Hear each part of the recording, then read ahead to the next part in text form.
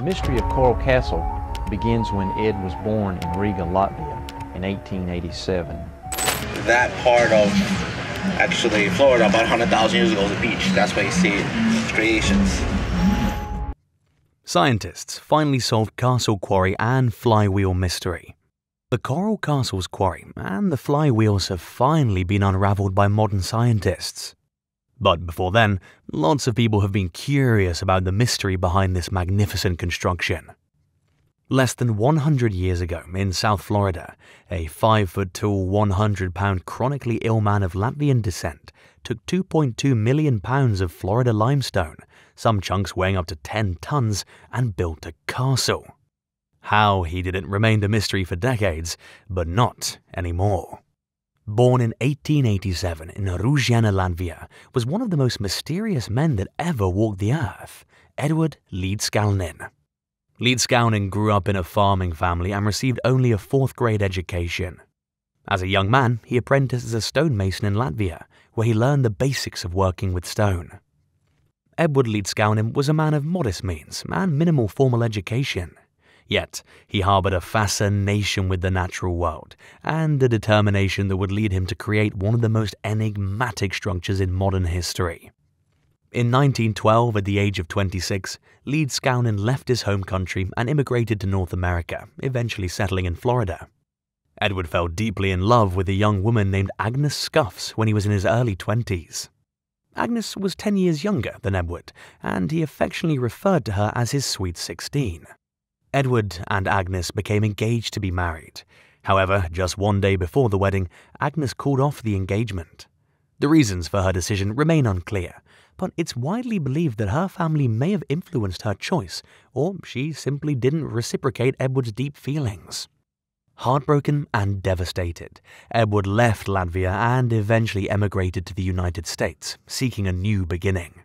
He spent time in various states, including Oregon and Texas, working odd jobs and trying to rebuild his life. In 1919, he was diagnosed with tuberculosis and moved to Florida for its warm climate, which was believed to be beneficial for his health. In 1923, Edward began his life's work. Using only rudimentary tools, he embarked on a project that would consume the next 28 years of his life. He called it Rock Gate Park, but the world would come to know it as the Coral Castle. Working mostly at night and in secret, Līdzkalnis quarried, moved, and sculpted massive blocks of coral rock on a mission to create the most intricate and enigmatic structures that would ever exist. Līdzkalnis made use of simple tools, many of which he fashioned himself from discarded car parts and salvaged materials. These included basic hand tools such as chisels, hammers, and wedges. Despite the simplicity of his tools, he was able to cut, shape, and move massive coral stones, some weighing up to 30 tons. In all of this, Līdzkalnis was known to be a solitary and private person. He often worked at night, from midnight to the onset of sunrise. This he did primarily to maintain the secrecy of his techniques, and of course to avoid the heat of the Florida sun. This nocturnal schedule gradually added to the mystery surrounding his work. The sheer physical effort required to move and position the massive stones is astonishing. However, Līdzkalnis claimed to have discovered the secrets of the ancient Egyptians and possessed knowledge of magnetism, anti-gravity, and other mysterious forces that enabled him to move and manipulate the massive stones with relative ease. Despite the immense weight and size of the blocks, Līdzkalnis allegedly worked alone and refused to allow anyone to observe his methods, adding to the mystery surrounding his techniques. Throughout his life, Līdzkalnis was known for his reclusive and eccentric behavior. He often spoke cryptically about his work and beliefs, leaving behind writings and pamphlets that hinted at his unorthodox views of science, nature, and the universe. Some have described him as a modern-day alchemist or mystic, while others view him as a skilled craftsman and engineer ahead of his time. Līdzkalnis devised a means to single-handedly lift and maneuver blocks of coral weighing up to 30 tons each. In Homestead, Florida, using his closely guarded secret, he was able to quarry and construct an entire complex of monolithic blocks of coral in an arrangement that reflected his own unique character. On average, the weight of a single block used in the Coral Castle was greater than those used to build the Great Pyramid. He labored for 28 years to complete the work, which consisted of a total of 1,100 tons of rock. What was Leedskounin's secret? Is it possible for a 5-foot-tall, 110-pound man to accomplish such a feat without the knowledge or techniques that are uncommon to our contemporary understanding of physics and mechanics? Leedskounin was a student of the universe. Within his castle walls, built of coral blocks weighing approximately 15 tons each, he had a 22-ton obelisk, a 22-ton moon block, a 23-ton Jupiter block, a Saturn block, a 9-ton gate, a rocking chair that weighed 3 tons, and numerous puzzles. These personal accomplishments have astounded and surprised many engineers and technologists, who compare them with those achieved by workers handling similar weights in industries today. For his miracles of construction engineering, Leedskounin received attention not only from engineers and technologists, but from the US government, who paid him a visit hoping to be enlightened. Leedskounin received them gracefully, and they left none the wiser. Legend has it that his greatest inspiration came from the heartbreak he suffered after his 16-year-old sweetheart abandoned him. Spurned by his lost love, he set out to prove to her and the world that he could do something remarkable and make something of himself despite his poverty and 4th-grade education. And he succeeded spectacularly. Though Leedskounin was a private person, he opened the park in 1923 as a tourist attraction and would often greet visitors to personally show them his handiwork. In November 1951, Leedskounin became ill and checked himself into Jackson Memorial Hospital in Miami. He'd been suffering from malnutrition and other health complications. Despite his self-reliant nature and determination to work alone, his health had deteriorated significantly by this time. Leedskounin was diagnosed with advanced stomach cancer, which had gone untreated for a long period. He passed away shortly after his admission to the hospital, taking the secrets of the coral constructions with him. After his death, a set of instructions was found in his possessions, which led authorities to a small bank vault where he'd hidden $3,500, his life savings. After his demise, many sources claim that the castle, originally called Rockgate Park, is scientifically inexplicable. According to the attraction's website, Coral Castle has baffled scientists, engineers, and scholars since its opening in 1923. It's appeared countless times in books, magazines, and television shows. Rock musician Billy Idol even wrote a hit song about the place, Sweet 16. The park is listed on the National Register of Historic Places. For decades, the park featured a perfectly balanced stone gate that, despite its weight, would easily swing open with a strong breeze or the push of a finger. How it worked remains a mystery. One theory suggests that Leedskounin may have quarried the stones himself from a nearby source using basic tools and techniques. Some believe that he may have used simple hand tools, leverage, and other rudimentary methods to extract the massive coral blocks from a nearby quarry site. However, no definitive evidence has been found to confirm the exact location of the quarry or the process by which the stones were extracted. It was also proposed that Leedskounin may have used a form of ancient or lost technology to quarry the stones with greater ease and precision. Some speculate that he may have possessed knowledge of advanced engineering techniques or principles that allowed him to manipulate the stones using principles such as levitation, anti-gravity, or magnetism. These theories, while intriguing, lack empirical evidence and remain speculative in nature. Additionally, there are legends and stories that suggest Leedskounin had a supernatural or mystical ability to move and shape the stones of the Coral Castle. Some believe that he may have had access to secret knowledge or abilities that enabled him to manipulate the laws of physics and gravity, allowing him to accomplish incredible feats of construction that defied conventional explanation. Furthermore, the Coral Castle's construction process and the quarrying of the stones have been the subject of numerous investigations, documentaries, and studies aimed at unraveling the secrets behind Leedskounin's remarkable achievement. Archaeologists, engineers, and historians have attempted to piece together the puzzle of how a single man, working alone and under mysterious circumstances, was able to create such a breathtaking and enigmatic architectural wonder. One of the intriguing aspects of Leedskounin's work at the Coral Castle was his use of large flywheels in the construction process.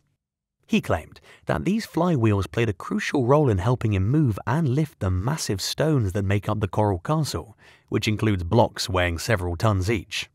According to Leedskounin, the flywheels were a key component of his method for manipulating the stones with ease, allowing him to single-handedly construct the impressive structure over a period of several decades. Flywheels are mechanical devices that store rotational energy. They consist of a heavy wheel or disc mounted on an axle, with the ability to efficiently store energy in the form of rotational motion. When a force is applied to the flywheel, it accelerates and stores energy, which can then be released to perform work. Flywheels have been used in various applications throughout history, such as in early machinery, automotive systems, and energy storage systems. Despite Leedskounin's claims, the exact nature of these flywheels and the mechanisms by which they operated remain shrouded in mystery. There's no concrete evidence or detailed explanations to support his assertions of anti-gravity or magnetic manipulation in the construction of the Coral Castle. Many researchers and skeptics have proposed alternative theories, suggesting that Leedskounin may have employed simple mechanical principles or techniques that are not widely understood to move the stones, rather than relying on esoteric or supernatural forces. Some researchers suggested that Leedskounin may have used the flywheels as a means of storing and releasing energy to facilitate the movement of the large stones. By harnessing the rotational energy stored in the flywheels, he could have potentially created a system that provided the necessary force and momentum to manipulate the heavy stones with precision and control. This approach would align with the basic principles of mechanical engineering and energy transfer. Another perspective speculates that the flywheels may have served as a type of counterbalance or stabilizing mechanism in Leedskounin's construction methods. By strategically positioning and using the flywheels in conjunction with other tools or equipment, he could have maintained equilibrium and control over the movement of the stones, ensuring that they were positioned accurately and securely in place. Some have even proposed more unconventional theories regarding the flywheels, suggesting that Leedskounin may have incorporated principles of magnetism or anti-gravity into their design and operation. While these claims remain speculative and lack empirical evidence, they add to the mystique and intrigue surrounding Leedskounin's work at the Coral Castle. As tempting as it is to view the amazing park through a veil of mystery, in fact, we know how the castle was built. Creating a structure like the Coral Castle today could probably be accomplished in a few months with a construction crew and modern machinery. But Leedskounin worked alone, using basic tools like picks, winches, ropes, and pulleys. Leedskounin himself said that he did it using hard work and the principles of leverage. The tools he used to quarry the rock are on display at the Coral Castle, and several old photos depict the large tripods, pulleys, and winches that he used to move the blocks. Though the quarried stone slabs are large, they're actually lighter than they appear because the rocks are porous. That being said, a lot of the myth that surrounds Leedskounin himself and the construction of the Coral Castle is just that, a myth. It's nice to imagine Ed Leedskounin, who was reportedly 5 feet tall and 100 pounds, levitating alongside his limestone rocks. But much of the magic at Coral Castle is believed to be just physics. And while Ed Leedskounin never expressly detailed his process for building Coral Castle, he wasn't that secretive about it. His toolshed contained pulleys, hand tools, and everything you'd need to work with rocks. Plus, as experts point out, while heavy, limestone's also rather porous, so it's not as difficult to move as you might assume. Overall, the castle is comprised of 1,100 tons of rock, which involved hard work, but probably not magic. Though Leedskounin worked alone, he was not a reclusive hermit. He had friends who he saw often. One man, Orville Irwin, was not only a longtime friend of Leedskounin's, but also a building contractor with a deep knowledge of construction techniques. Irwin wrote a 1996 book with the inspiring title Mr. Kant is Dead, The Story of the Coral Castle, and in it he explains through photographs, drawings and schematics how it was done. Irwin pours cold water on the paranormal theories that unknown energies, alien technology or levitation built the castle. In fact, he finds such theories an insult to the hard work and integrity of his friend. Back in the days when Ed started carving out his original stones, Irwin writes, this was a generation who knew accomplishments by the sweat of the brow. It wasn't mysticism, but hard work.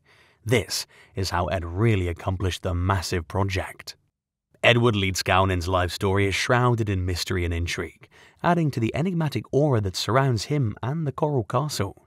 Despite his humble beginnings and limited formal education, Leedskalnin's construction of the Coral Castle stands as a testament to his remarkable ingenuity, determination and unconventional methods.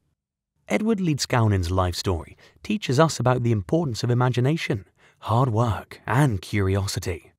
His mysterious work at the Coral Castle makes us wonder about what humans can achieve when they put their minds to it. It encourages us to think about things that we may not fully understand yet, sparking our interest and making us want to learn more about the world around us.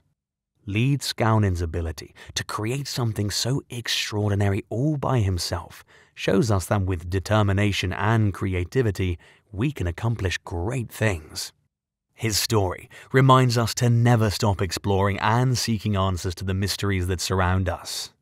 By questioning the unknown and pushing the boundaries of our knowledge, we can discover new wonders and possibilities that inspire us to keep dreaming and reaching for the stars. In the end, Edward Leedskalnin's legacy challenges us to embrace the wonders of the world with open minds and hearts, encouraging us to seek out the magic and marvels that await us just beyond our current understanding. His enigmatic tale continues to captivate us, urging us to ponder the mysteries that still lie undiscovered, sparking a sense of awe and curiosity that drives us to explore the limitless possibilities that surround us every day.